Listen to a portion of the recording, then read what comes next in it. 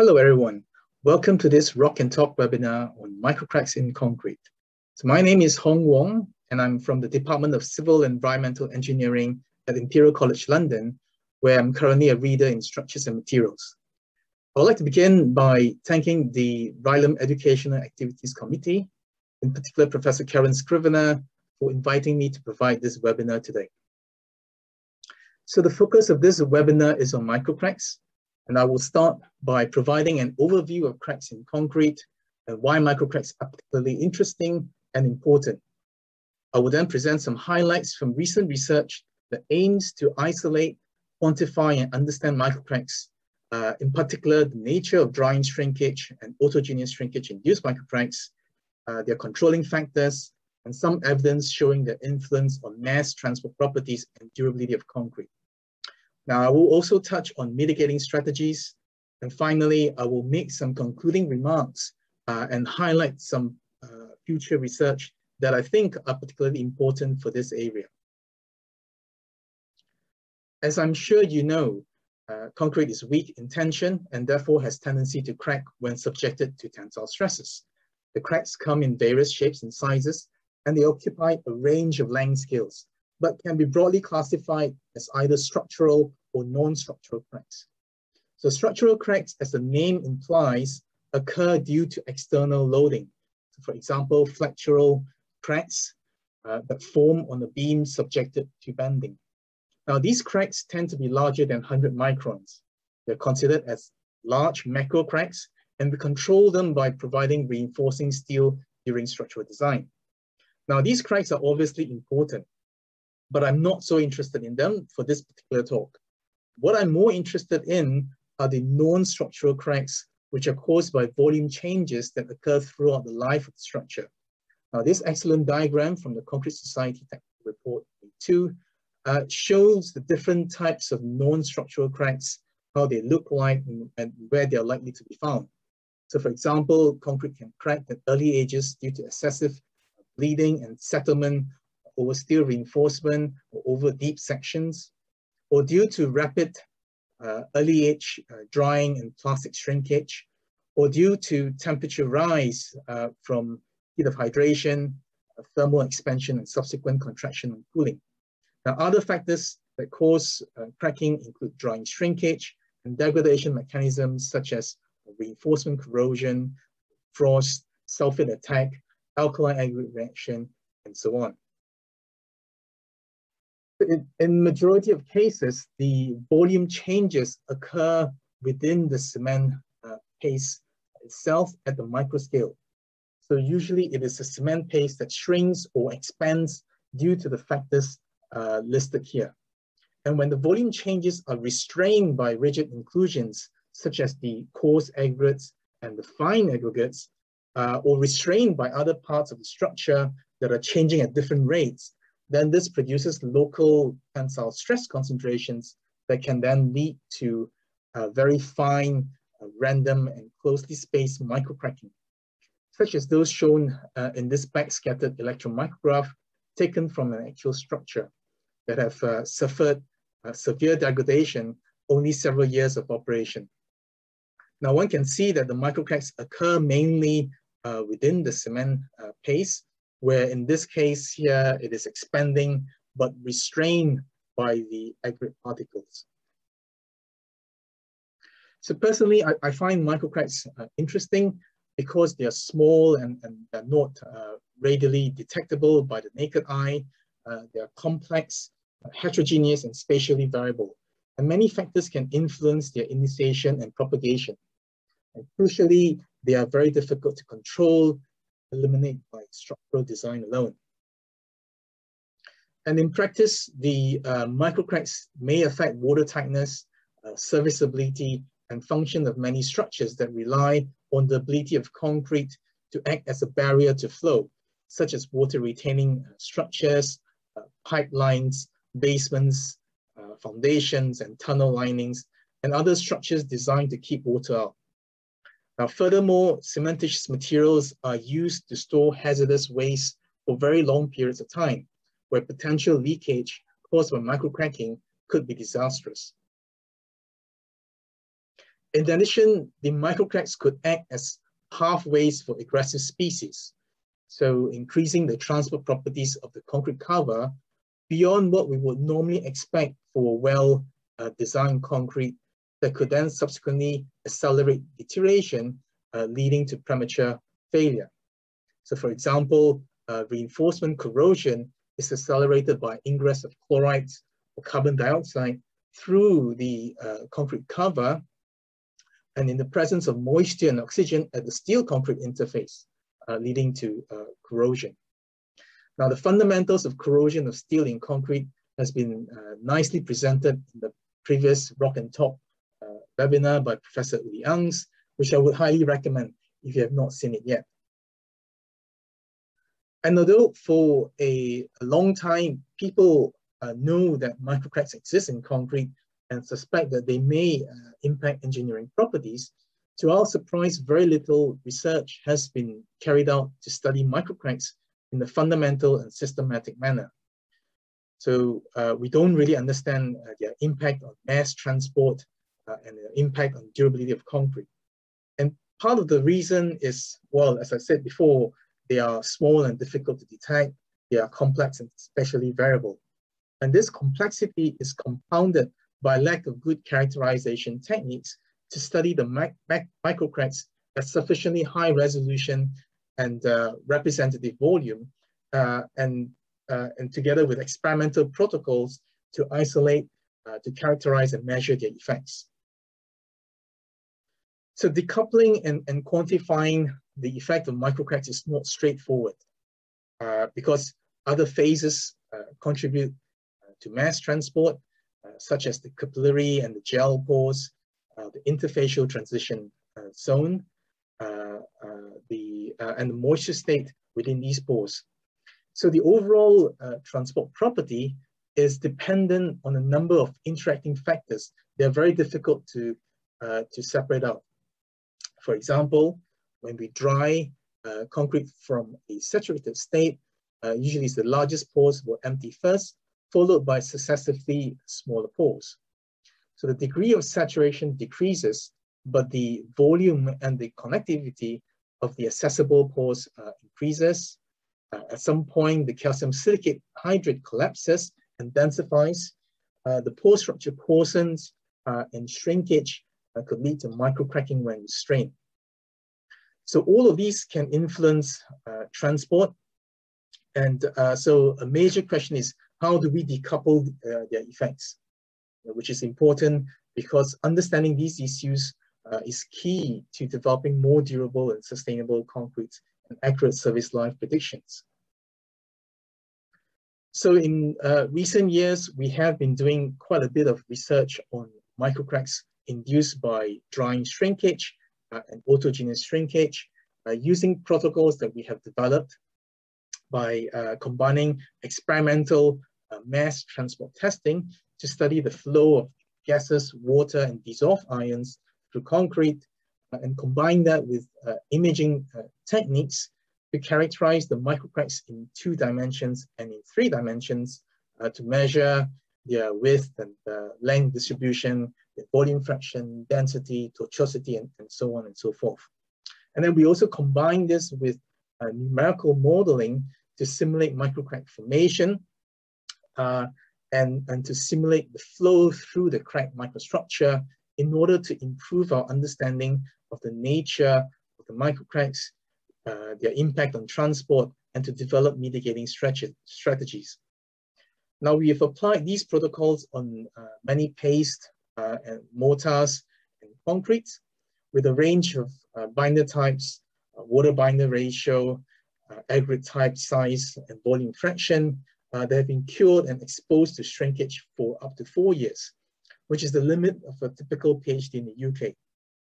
So now I don't have the time to go through the details of the work. These are already published and you're welcome to look them up in the papers if you're interested. However, I would like to focus on some of the key findings that I think are particularly relevant to this webinar. In one series of experiments, we exposed saturated samples to 4 drying regimes to induce varying degrees of microcracking. So regime A is a gentle stepwise drying at gradually decreasing relative humidity at room temperature until the sample reaches equilibrium. As you can see in this graph here of water content plotted against drying period. So regime A is a gentle stepwise drying.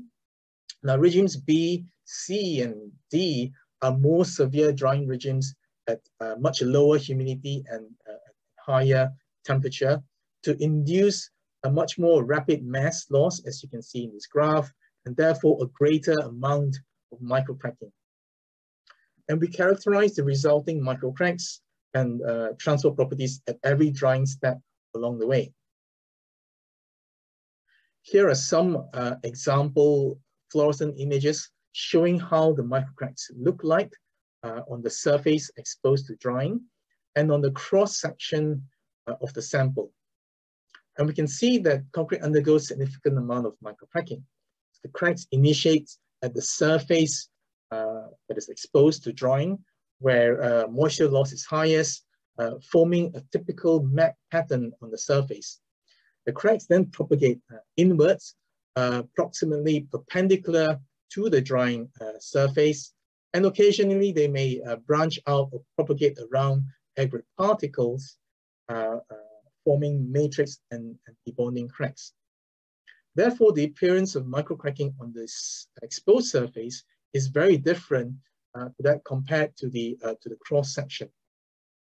But it is worth noting that the majority of these cracks occur only within the first few millimeters of the concrete cover, and this is consistent with the depth where strong moisture gradients exist.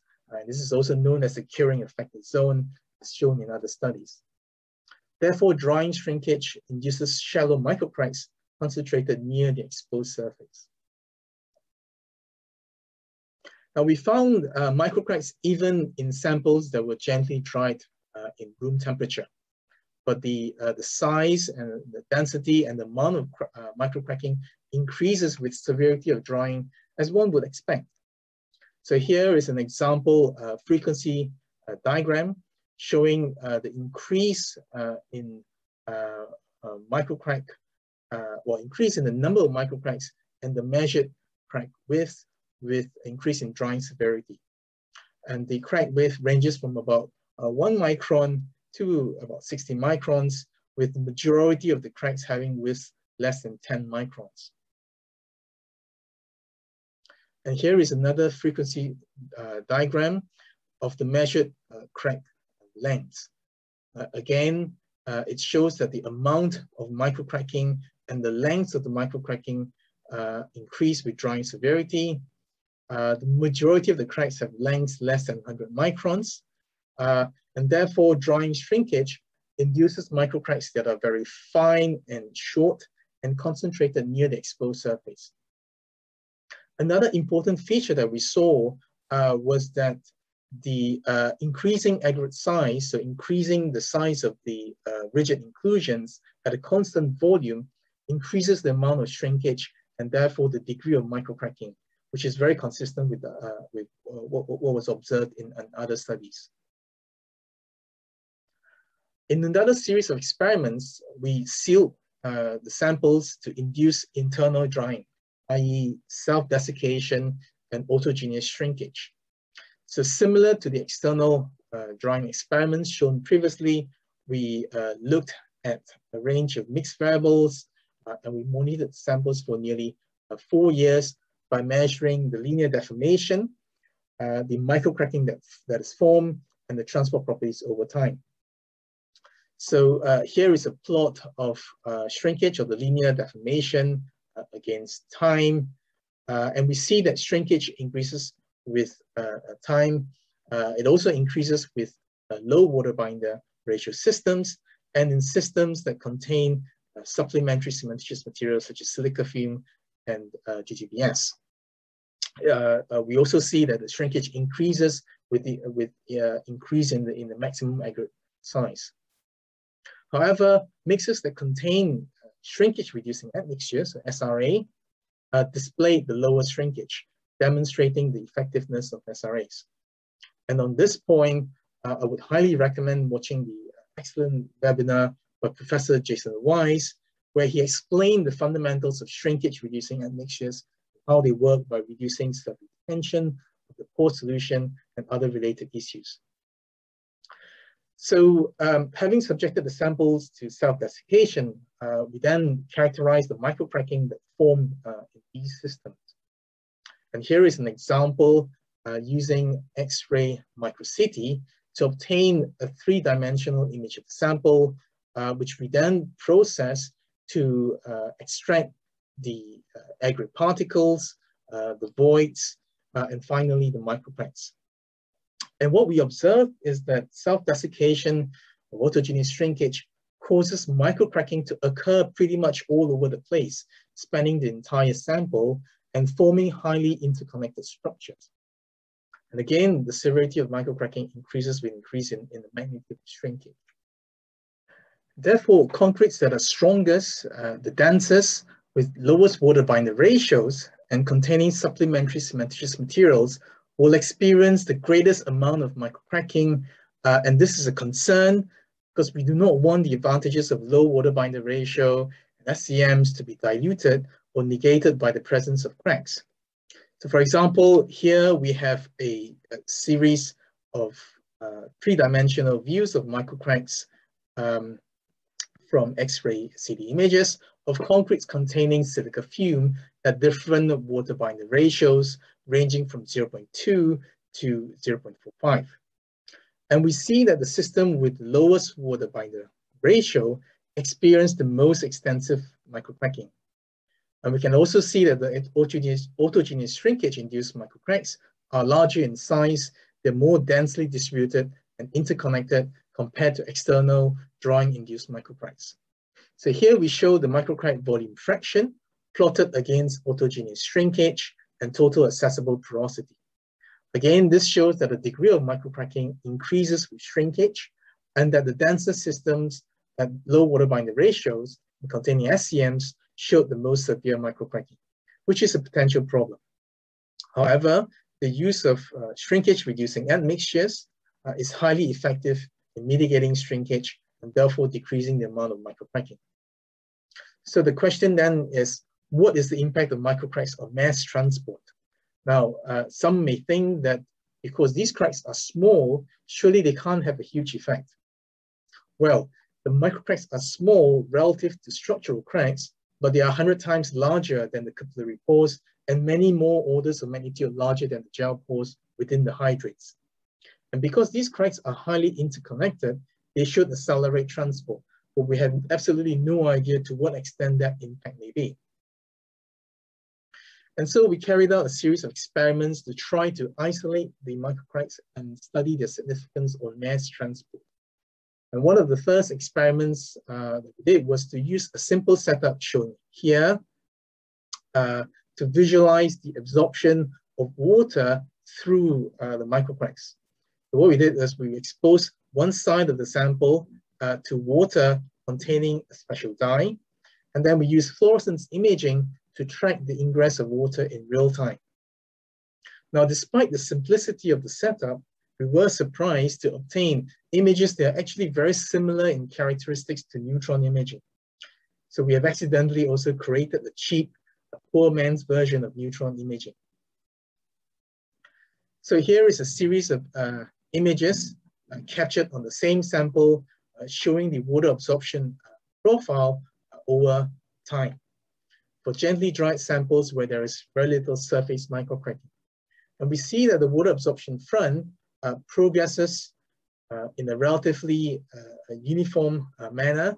And when we combine this image analysis with gravimetric measurement of water absorption against square root of time, so this is the conventional sorptivity test, we find that this produces the classical bilinear water absorption per square root of time plot, where the sorptivity coefficient can be determined from the slope of the initial absorption. However, for samples that were previously dried to induce surface microcracking, we consistently see that the initial water uptake is dominated by rapid absorption into surface microcracks, and this causes a highly irregular penetration front. And once these microcracks become fully saturated, then the subsequent water uptake occurs through the non-cracked regions, and the apparent effect of the microcracks diminishes over time. And the subsequent penetration front becomes more uniform until the sample reaches full saturation. So when we combine image analysis again with the conventional subjectivity test, we see now that the microcracking produces a form of anomalous absorption behavior in the square root time plot. So instead of the nice straight line that we would expect from classical unsaturated flow theory, we now observe a non-linear or sigmoidal behavior.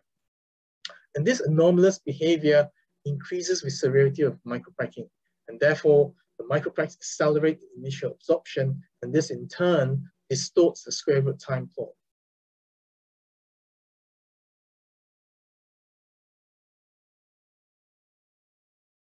In another experiment to detect the effect of microcracks, we applied a small confining pressure on the sample during transport testing in an attempt to compress the microcracks and to measure the effect of the confinement on flow properties. So here is a photo of the transport cell where we have a pressure sensor placed on the surface of the sample that changes its color depending on the applied pressure.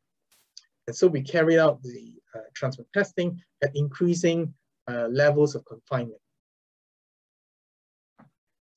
The graphs here show the measured diffusivity and permeability plotted against confining pressure for a range of different samples. So we also did some image analysis to see the effect of confinement on the microcracks to correlate to the measured transport. And we see that the confinement causes the microcracks to partially close, and this causes a significant drop in flow, especially for the case of permeation and for the case of samples that were severely dried. However, the microcracks have less influence on diffusion, and this is because diffusion is governed by total porosity, and the microcracks account for only a small fraction of this. It is also worth noting that the applied confining pressure is actually small relative to the strength of the concrete. So obviously, real structures are subjected to much larger stresses, and therefore one may deduce that the effect of microcracks is small in structural locations that are under compression, but could be substantial in areas under tension. I think this highlights the importance of measuring transport under realistic loading conditions. It is definitely not easy and an easy experiment to do, but we certainly need more data and effort in this area. The next set of experiments concerns size effects induced by microcracking. Now, transport tests are normally carried out on samples that are around 25 to 50 millimeter thick, which represents the concrete cover, with maximum size of aggregates in mortars and concretes typically up to 20 millimeter. And therefore, the T to MSA ratio, so the thickness to the maximum size of aggregates ratio, spans a wide range from about 2.5 to 20. And most standards for mass transport measurement recommends testing samples at a ratio of around 3. But we know that the drawing microcracks are concentrated near the exposed surface. So then the question is whether the microcracks will induce some kind of size effects and whether or not the recommended ratio is sufficient to provide representative measurements. So here are some data for diffusivity and sorptivity plotted against the T to MSA ratio. Now we can see that there are no significant size effects for diffusion and absorption. The results are fairly similar regardless of whether a thin sample or a thicker sample is tested. However, for permeability, there is a huge size effect where the measured permeability increases significantly with decrease in T to MSA ratio, especially when this ratio is below a value of 10. And this is consistent with what we saw earlier with permeability being more sensitive to microcracks compared to other transport properties. In the next series of experiments, we looked at the effect of drying and wetting on transport properties. Now, it is well known that there are lots of data out there showing that drying increases mass transport substantially. And as explained earlier, there are several contributing factors that are difficult to isolate. So one of the biggest factor is variable moisture content or variable saturation degree. And because we're interested in the microcracks, so we try to isolate this by re-wetting the severely dried samples to achieve a similar moisture content to the gently dried samples, so that now any residual effect on transport is most likely due to damages to the microstructure rather than to moisture content. So in a nutshell, this is how the experiments were done. We started by drawing the samples using the same 4 regimes to induce varying degrees of microcracking as we did previously. But we then introduced a re-wetting regime in a stepwise manner. And we measure the transport property at every conditioning step until the sample achieves a similar moisture content. Now, I have to say that this is a simple experiment, but very tedious and time-consuming to do, especially for a relatively thick concrete sample. And I'm sure that my PhD students will not want to do such experiments ever again. But the data is very interesting, and here is an example for gas diffusion plotted against relative humidity for paste, mortars, and concretes. The A, B, C, D are the 4 initial drying regimes as before. The red arrow represents the drying path, and then the blue arrows represents the re-wetting paths respectively. And we can see that the drying has a huge impact on transport, as discussed before, but on re-wetting, the moisture content increases via adsorption and condensation. The pore structure becomes increasingly filled and blocked, so that gas transport decreases modestly initially and then rapidly drops to 0. And here we see a significant moisture and transport hysteresis that occur over the entire relative humidity range. However, when we replot the data against degree of saturation to isolate the effect of moisture, we now see that the difference between the drying and the wetting curves decrease significantly. So the curves overlap and the apparent hysteresis almost disappears completely. But if we look at the data carefully, we can detect a small residual effect here, which is about less than a factor of 2 for diffusion that we can attribute to the effect of residual effect of drying. However, when we replot the data against degree of saturation to isolate the effect of moisture, we see that the difference between the drying and the wetting curves decrease significantly. So the curves overlap and the apparent hysteresis almost disappears completely. But if we look at the data carefully, we can detect a small residual effect of about less than a factor of 2 that we can attribute to the residual effect of drying-induced damages on diffusion. This is another similar set of data, but for gas permeability. Here we see that the residual effect of drying-induced damages ranges from a factor of 2 for paste and mortars to a factor of 4 for concrete. So this is clearly much higher than diffusion because pressure-induced flow is more sensitive to microcracks, as we saw earlier. And this is also consistent with our earlier observations that the microcracking increases with increase in aggregate size, and therefore the residual effect in concrete is much greater than mortars or paste. So this is the effect of drying-induced microcracks, which we know are shallow cracks concentrated near the first few millimeters of the exposed surface.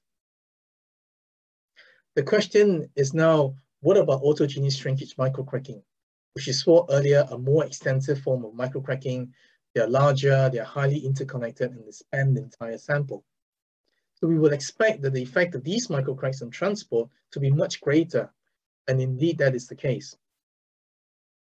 So here we show the measured diffusivity, the sorptivity, and permeability of concrete plotted against autogenous shrinkage for different binder types after more than 3 years of sealed curing. And we can see that the use of shrinkage reducing admixtures is highly effective in reducing the amount of microcracking and consequently the mass transport. The residual effect of microcracking is close to a factor of 4 or a factor of 6 for the case of diffusivity and sorptivity respectively, but a factor of more than 50 times formation, again highlighting the sensitivity of pressure-induced flow. Therefore, the microcracks that are interconnected and span the entire sample can have huge impact on transport. And more importantly, I think the data shows that the performance of blended concretes containing SEMs can be significantly improved by preventing these microcracks to form in the first place. So one final thing that I would like to mention is the effect of self-healing. It is well known that cracks have the natural ability to self-heal over time in structures exposed to wetting. And there are many studies that have shown this effect. And here is one example done in Imperial. So we prepared cylindrical samples like this and produced a single through crack by carefully controlled loading, which we then place into a test cell and a flow-through crack assembly shown in the photographs. We then apply a pressure gradient and monitor the flow rate through the crack over time. We can obviously change the sample type, the crack width, the pressure gradient, and the permeating fluid to investigate these factors. So here's the example data of flow rate and cumulative flow plotted against time in log scale for different mixes containing a single 0.2 millimeter crack. We can see that the flow rate increases very rapidly and peaks at around 5 minutes, and then gradually declines to zero flow after several days for some samples, and in some other cases, several hours. So this crack healing can be attributed to a number of mechanisms, such as further hydration of the cement, swelling of the hydrates, carbonation-induced precipitation, or blockage by loose debris, and so on. And the time it takes for complete healing depends on a number of factors which I won't go into detail here. The key message is that here we have very small cracks, 0.2 millimeter, they can heal. Therefore, microcracks will heal even faster. But there is a possibility of the cracks reopening when dried again or when subjected to structural loading. So whether or not self-healing is sufficiently reliable to mitigate cracking and the impact on long-term durability remains an open question. So here are some concluding remarks and takeaway messages. I hope that I've given you a good overview and evidence that microcracks exist in concrete. External drawing causes surface microcracking that are concentrated within the first few millimeters from the surface, but self-desiccation produces much more extensive interconnected microcracking that are distributed throughout the entire sample. In all cases, microcracks increase with drying severity, with shrinkage, and with increase in aggregate size. Now, these microcracks are difficult to control or eliminate by structural design alone, and they induce some important effects. So for example, they increase transport, especially permeation, and they induce some strange behavior, such as those related to confinement, to size effects, and anomalous absorption. They also accelerate ingress of aggressive species and impact the ability of certain structures to perform as barrier to flow.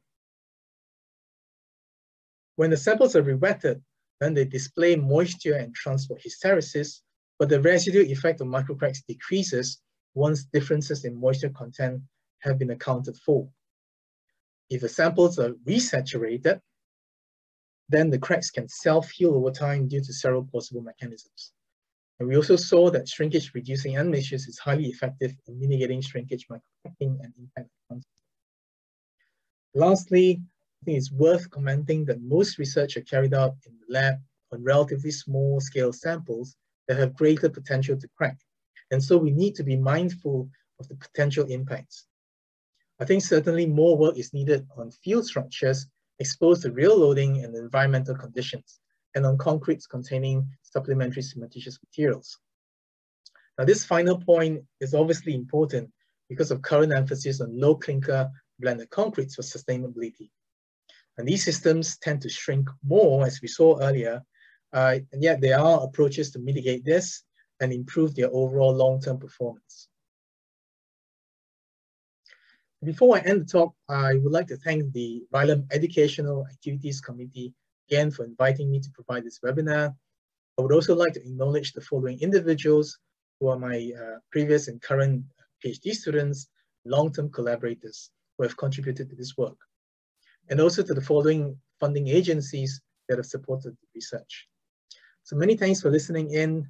I'm happy to take any questions that you may have, and I look forward to our discussion.